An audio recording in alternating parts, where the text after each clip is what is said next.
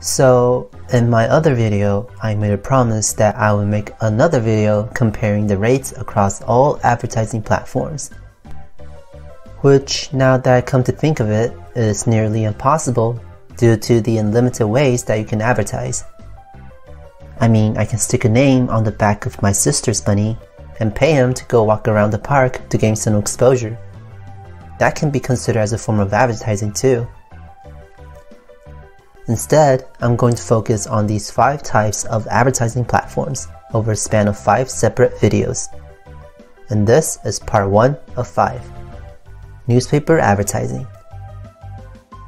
When I first started on my research, I thought this was going to be a walk in the park. But as it turned out, it's a freaking jungle. And you will see later, there are a lot of factors that determine the pricing of newspaper ads. The field of newspaper advertising is divided into 2 platforms: print advertising and digital advertising. Let us first take a look at print advertising. There are 3 ways where you can advertise in print: classified ads, classified display ads, and display ads. Classified ads are typically used by small business owners looking to hire employees, or private individuals seeking to sell high-value items like a car or a boat. Classified ads are limited to only using words to advertise. No special fonts, borders, or pictures are allowed, and are confined to just 1 column. Classified ads are also the cheapest of the 3, and they are either charged by the number of words or lines in the ads. In addition, all of the classified ads are listed in the classified section of the newspaper and are listed under specific categories. Classified display ads. Like the classified ads, the classified display ads are also listed in the classifieds page of the newspaper and are listed under specific categories. The differences are that classified display ads are allowed to host images, customize their fonts and sizes, create borders around the ads, have the options to be printed in colors, and have the ability to extend beyond just 1 column. But the most important part, and this is where it can get a little confusing, is that it is priced by column inch. So what is a column inch? It is a measuring system that newspaper publishers use to determine the cost of advertising for classified display ads and display ads. The column measures the width, and the inch measures the height. A typical newspaper consists of 6 columns and 21 inches, for a total of 126 column inches. 1 full page is equivalent to 126 column inches. Now, for example, if the rate of advertising is $2 per column inch, and we want to advertise on the whole page, then we need to multiply the price by 126 column inches, which will be $252 per day. And if you think that's expensive, I hope you don't get a heart attack when we take a look at some real ad rates later on. Display ads are what we normally see and associate with when we read the newspaper, and it's the most expensive of the 3. Unlike the classified display ads, which exist only in the classifieds page of the newspaper, display ads are free to roam the different sections of the paper and have no size limitations, meaning they can take up a whole page or even just half a page. Before we move on to examine their ad rates of those platforms from different publishers, we need to understand that the cost of advertising depends on several factors. Publication circulation. The newspaper circulation is the number of copies printed and distributed on an average day. A big publisher like the New York Times has a daily circulation of 571,000 copies a day, while a small publisher like the Bozeman Daily Chronicle, Montana, has a circulation of 14,000 copies a day.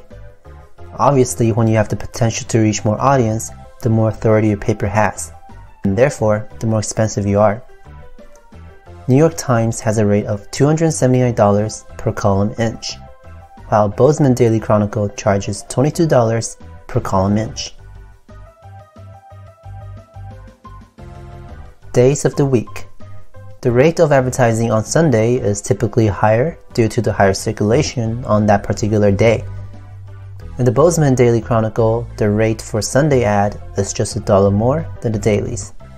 In big cities, you can expect a wider difference between the two. Sizes. Pretty self-explanatory, although I will add that 2 columns by 3 inches is the same as 3 columns by 2 inches. They both have a sum of 6 inches, but with a different shape. Color versus black and white. The World Journal is a pretty big Chinese newspaper publisher, publishing in big cities like LA, San Francisco, and New York. In this example, we see that the price difference between color and black and white can be very drastic, ranging from a few $100s to $1,000. Positions or sections. When you run a display ad, by default, the position of your ad is determined by the newspaper publishers, and it might be delegated to a section that does not benefit your business. For example, your business sells cosmetics, but the publisher puts your ad in the sports section. That might not be ideal. You would want your ad to be placed in the health or style section, somewhere your readers can relate to. This method is called run of press. If you want your ad to appear in a specific section of the newspaper, this is called premium position.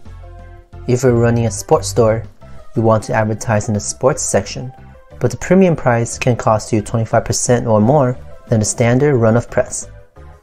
Also, if you want to advertise in the premium position, you usually have to commit to advertise for a number of times to even be considered. Frequency. How frequently do you want to run your ads? Are you running it daily, once a week, 12 times a year? The more often you advertise, the more discount you get.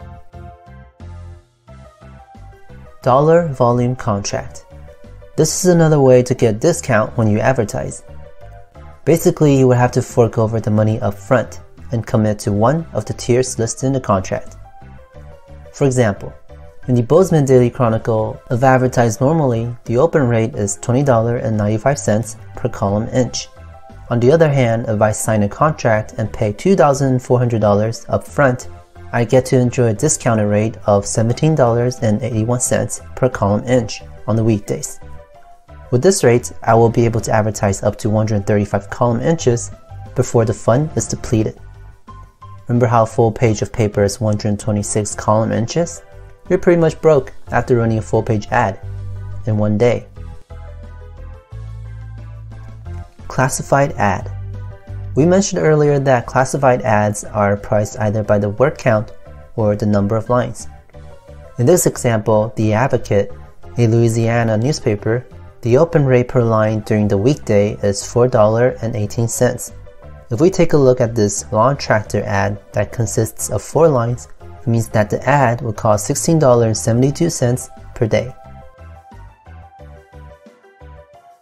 Display ads. Display ads are priced by column inch.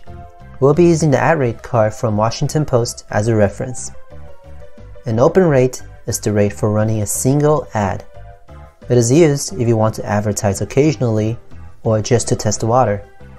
It is also the most expensive because there's no discount. The open rate for a daily is $927 per column inch. The price for a 2x2 or 4 column inch ad would cost $3,708 per day. Weekly, monthly, annual contract. Here, the annual frequency rate comes with 2 options. You can advertise 3 to 12 times per year at a rate of $713 per column inch, or 13 or more times per year at a rate of $670 per column inch. Let's say I'll go for the minimum and commit to 3 insertions per year, and I would like to run a 2x2 4 column inch ad every time.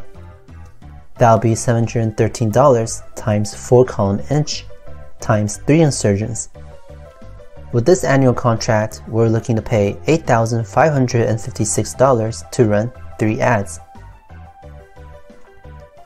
The monthly frequency schedule comes with 3 options. Let's choose the minimum of 2 insertions per week. But wait, it states that we must run for a minimum of 4 consecutive weeks. That means 4 weeks times 2 insertions per week. We'll be running 8 ads total. If I run a 2x2 4-column inch ad each time, that's $563 times 4 column inches times 8 insertions. With this monthly contract, we're looking to pay $18,016 to run 8 ads.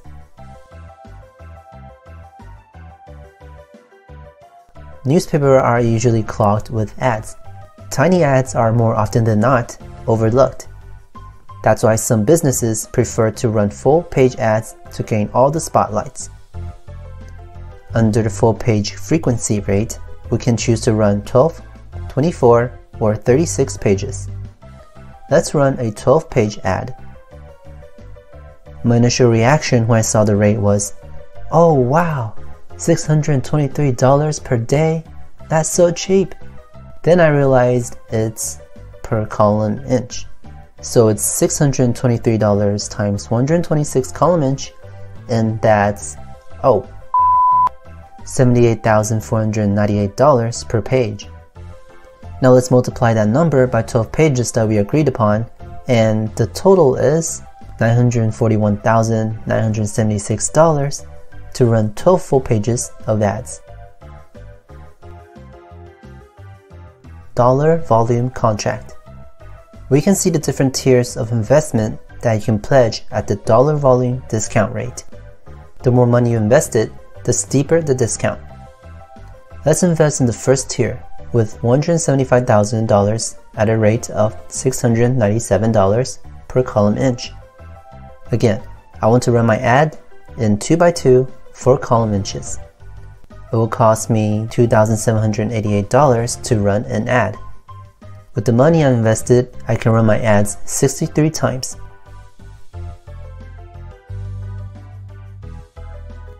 Outside of advertising in the newspaper editorials, you can also advertise with newspaper inserts, sticky notes, polybags, or local publications.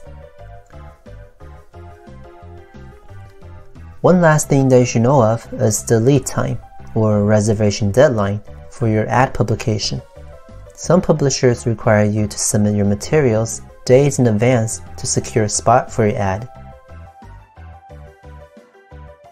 So, these are all the information on print advertising. We won't spend a lot of time on digital advertising because I am saving that for a future video. But I just want to make you aware that some newspaper publishers will put your ad on their websites for free if you are already advertising in print. Some newspaper publishers separate the two entities, so you have to pay extra to advertise digitally. Since we are on the topic of print advertising, I'm also going to touch a little bit on advertising in the magazine. Magazines are published at a slower rate than newspapers. Some are published weekly, monthly, annually, and anything else in between, and their rates are generally higher too. Not all rate cards use the column inch formula to calculate their advertising rates. Most magazines offer rate based on set modules or predetermined sizes. Do you want to advertise on the full page, half a page, 1/4 of a page, or 1/8 of a page? As with newspaper advertising, their circulations, colors, and positions also affect the price of the ads. Advertising a full-page ad with Time magazine will cost $265,100 per issue. Advertising a full-page ad with People magazine will cost $402,900 per issue.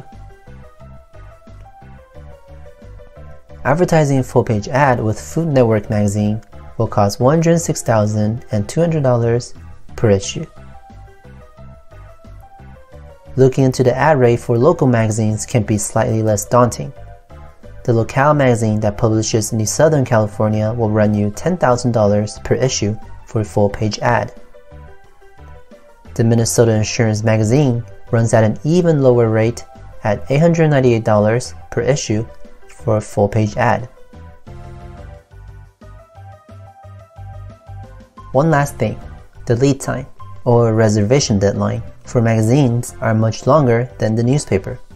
It might take a few months before an ad is published. So, what is the outlook for print advertising? Is it still worth your time and money? According to the Pew Research Center in 2017, newspaper circulation, both print and digital, fell 8% in 2016, marking the 28th consecutive year of declines. The newspaper advertising revenue in 2017 also decreased by 10% from 2016. Comparing the statistics between print advertising and digital advertising accounted for 31% of newspaper revenue in 2017, a steady increase from 17% in 2011 and 29% in 2016. So is the newspaper dying? Not quite. Since the arrival of television in the 1950s, newspapers were already on the decline.